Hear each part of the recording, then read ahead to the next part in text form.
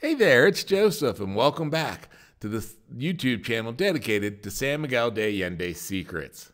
Today we're going to talk about Good Friday, when Jesus sees Mary for the last time and is buried.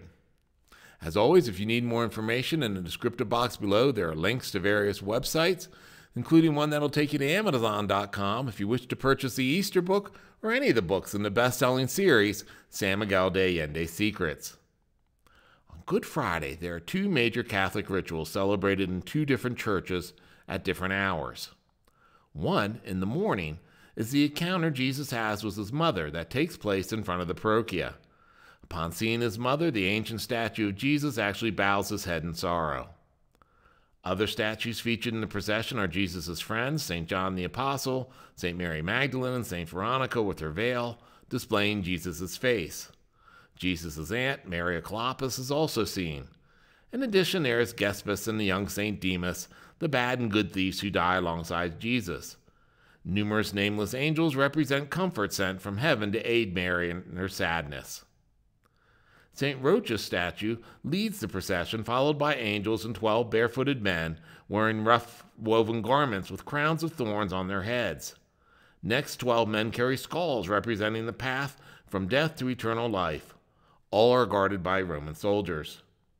12 men carry the statue of Ecce Homo, with the parish priest carrying an ancient cross used since the 1700s by St. Philip Neri de Faro. The second procession began around 1712 and is the Holy Burial Procession, starting and ending at the oratorio of St. Philip Neri Church late in the afternoon. It begins with a group of women all dressed in black and wearing high heels that carry flowers and statues of saints. Then young girls in white with feathered angel wings join the parade, carrying images of the crucifixion like nails, crowns of thorns, the ladder, the cock, the sponge with vinegar, and the dice used by Romans to gamble for Christ's clothes. Also, the pitcher and bowl with which Pontius Pilate washed his hands of the proceedings is included.